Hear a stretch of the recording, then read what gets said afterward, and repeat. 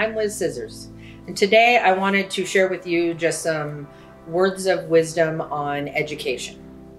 Since you're watching this video, you obviously are interested in education and growing your knowledge base, which is fantastic, and I am ever so grateful for you choosing to learn from me. I encourage you to pass that along to your friends and coworkers, because we all need to always continue to be open to growth and change to help us be better people. Best advice I can give you on education is don't always believe the first person that you hear. Let's be honest, the first person that you learned from had a limited knowledge base, right? They were taught from somebody. Well, who taught them? And who taught them? Did they branch out and learn from other people, or did they only learn from that one person? Sometimes you'll find that there are a lot of people out there that have a mentality that if it's not broke, don't fix it. That if it worked for them and it's worked for me so far, then I'm just going to continue doing it the same way. And that's fine.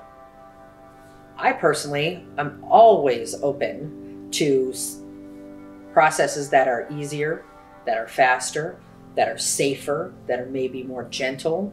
I'm open. I want to learn if there is some better way of doing something. It's called working smarter, not harder.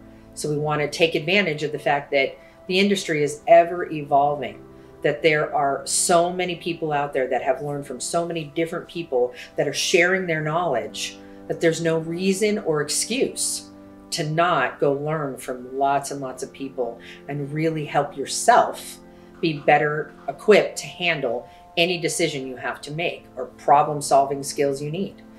So the way I've done it is I have a 3 rule. I need to corroborate 3 reputable, reliable, respected sources that have taught or have been successful in the skill I am trying to learn.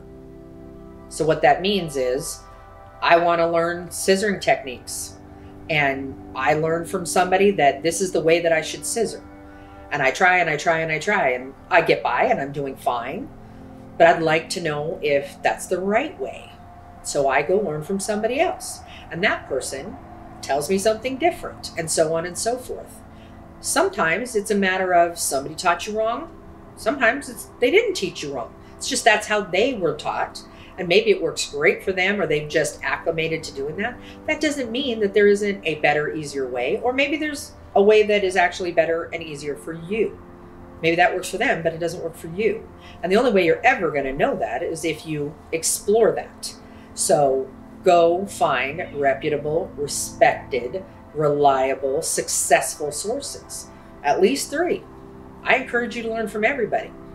Now, that being said, there are a whole lot of bad videos out there, and there are a whole lot of teachers out there that have no business charging people money to learn from them. And maybe they have a big ego, or who knows what the situation is. But there's a lot of people that don't deserve your money or your time because they just don't know what they're doing. But you won't know the fake from the true unless you fact check them. Make sure you are comparing them from teacher to teacher.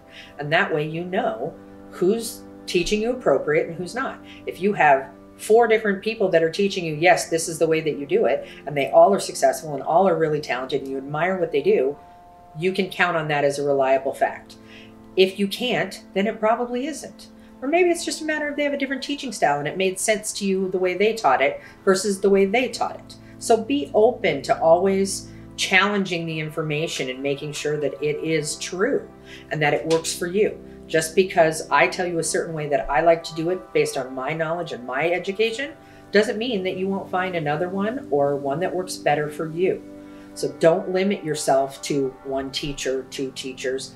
Always be expanding your knowledge base. It does nothing but empower you to feel confident and at peace with your decisions. And every choice that you make to problem solve, or a customer asks you, or a fellow coworker or a staff member asks you, you're going to have multiple options to hand them and say, here you go. Try it this way. And if that doesn't work, you could try it this way. Or this is how I do it, but I've also seen other people do it this way. And you could really help a whole lot of people just based on your knowledge, and so on and so forth. And all it does is grow our industry in a positive professional direction. So I encourage you to please fact check, make sure you're comparing, make sure the people that you are paying know what they're doing and that they are good at teaching you. Just because they know what they're doing doesn't make them a good teacher. Sometimes it's we can do it, but we can't teach it, or vice versa. And some can do both. But I encourage you to just keep on that journey of education. I hope these tips are helpful to you. If you want more information about me, check out lizsizzers.com, and I hope to see you on the next one.